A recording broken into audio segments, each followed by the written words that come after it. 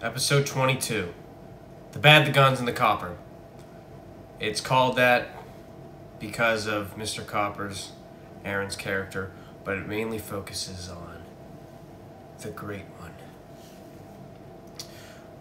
I'm wearing the Eagles jersey because it's Sunday, not because I was playing Tayshaun, but because the Eagles played and got defeated by the Chiefs. No surprise there, at least to me. But yeah, we're not talking about football. We're talking about War, Season 1.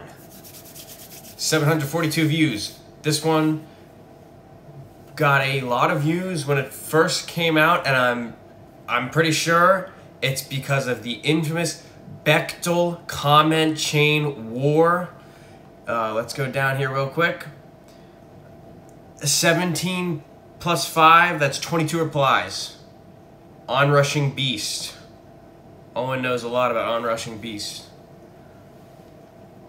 Now, the comment section is all good and fun, but I gotta start the episode. Thank you.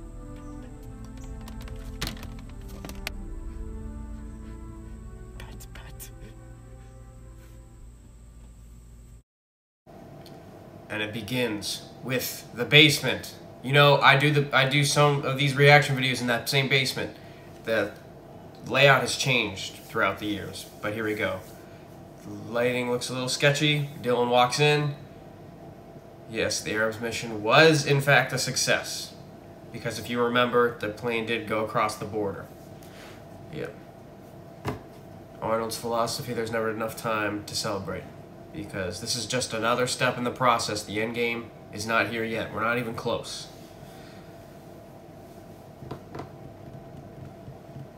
Here we go. He's got his wine glass, just straight up has water on it. He's on the computer, talking on the phone with someone. He's getting messages blown up.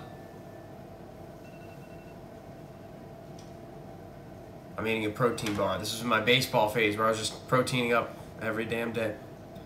I have my old iPhone SE. Is this Zach? Zach Nichols? He bit the bullet. Ah, yes, they had to inform. Yep, the Arab took his chance.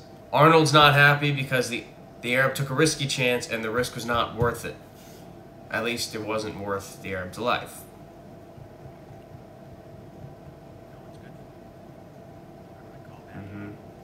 And in Arnold's mind, the Great One, like, those guys failed him because he doesn't know who killed the Arab, but he's just mad at him. They failed to protect him, or they killed him, but it was actually James. James killed the Arab. And speaking of James, here he is on the computer.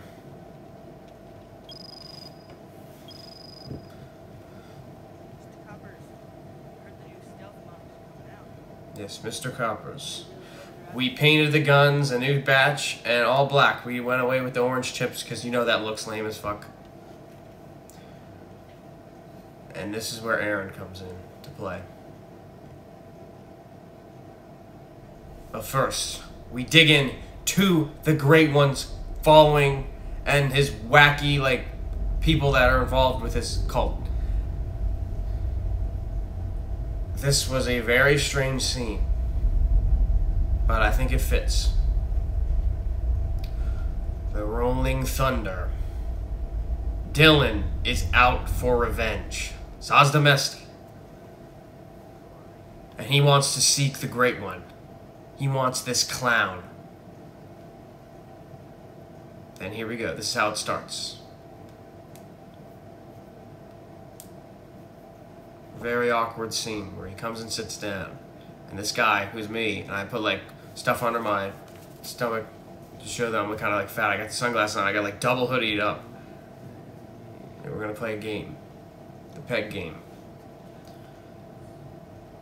a game of chance that results in one's death. That's what the game is. Oh yeah, he pulls the gun.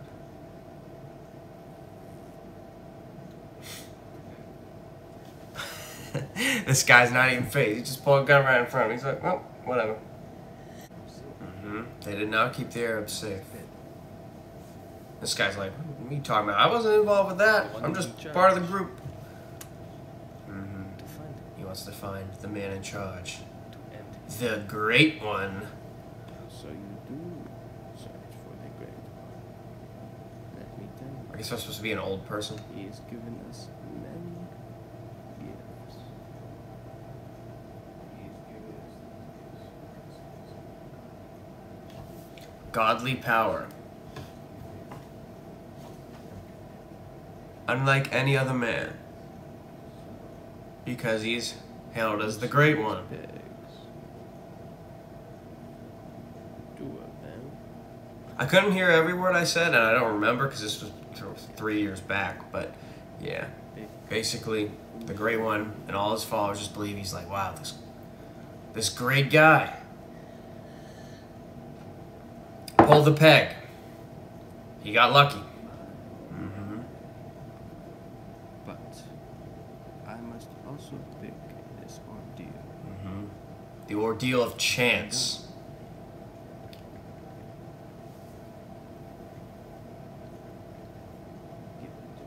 And Dylan just trusts me. He's like, okay, I'll give you the gun. Don't worry, I will be shooting you. Hey, clearly this guy was just suicidal. I mean, like, isn't he the one that set the pegs? He knows which one's which, but yeah. The whole point is to establish the chance and having faith in the Great One, and that his belief in the end is incorrect.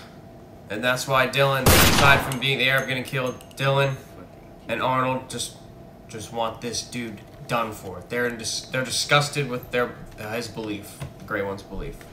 And Dylan's like, well, this guy just shot himself. Are you kidding me? Why did he shoot himself nonchalantly? Because he believes the Great One's teachings, all living things, pass through each other at one moment in time to another. It's very, very odd. Mr. Kenwood. Ah, Nick Sloan is back. Not in person, but on the phone. Mr. Coppers has taken initiative over his cousin's company. It's time we take action. Mr. Coppers, cousin to Mr. Irons. Mr. Coppers is a low-key scumbag Danny, compared to Mr. Irons was a high-key professional who met his tragic end when Arnold, Well, I thought you just wouldn't took the allow- guns by force. If you remember, You know what? I'm episode done. 15. Yep, Nick Sloan. James and I can't even remember Nick's character's name. Danny? Yes, Danny and James. Bit of a grudge match there. And here we go.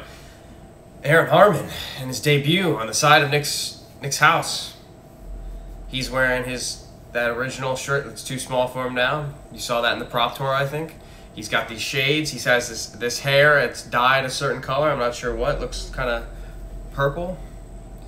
But this guy is a schizophrenic. This is Mr. Coppers. He's They are superior. Well, superior to a certain point that he kind of scammed them. So this is display weapon. The guy that's bagged. Yeah, not a real person, except it is. That was Trevor. We put a bag on top of his head. So Well, the display gun, but he actually sold them. This is an explanation why the shots miss so often around like season 2 and stuff. He sold faulty weaponry. you just make the transaction. He just wanted the money. You have your cash. Dude's cross-eyed. I mean, how the hell is he supposed to make a proper weapon when he can't even see straight? He doesn't even know how to work the bank on your phone. But at least he produced a plasma cannon, which we have not used Thank you. in a good while. Yeah. No. He cannot keep the phone. Very strange person. He's got a magnifying glass on him. See?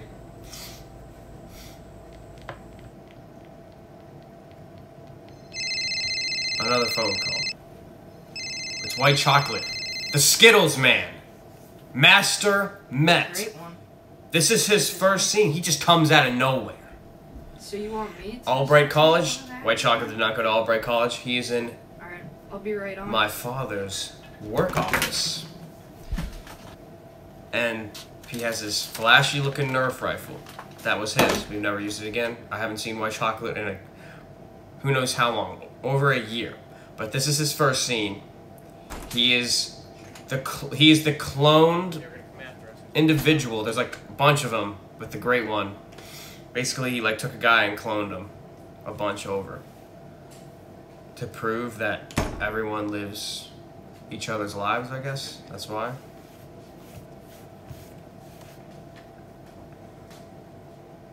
Life flows through the universe the same as time does. There is no afterlife. That's what the Great One believes. And here we go.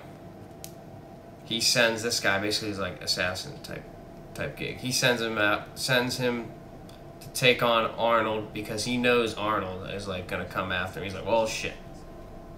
I screwed up, and now if we don't do something, we're gonna be in trouble. Because he knows the Hackers Legion. Powerhouse. Yeah, I threw that thing down. It's really hard to see because it's dark and these old phones probably... Okay, I forgot about that. Nick's iPhone just wasn't good in low light. This was 2017, 2018. That phone came out in 2016. He might have had the 7 by now, actually. But I'm not quite sure. Even then, those phones weren't that strong in low light. Like, you have to remember, it's super, super dark. You can hardly see what's going on.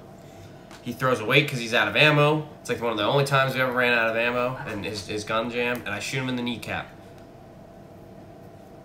I hid behind the washer and the dryer, but I mean, he unloaded so many bullets, like, they should have gone right through and shot me.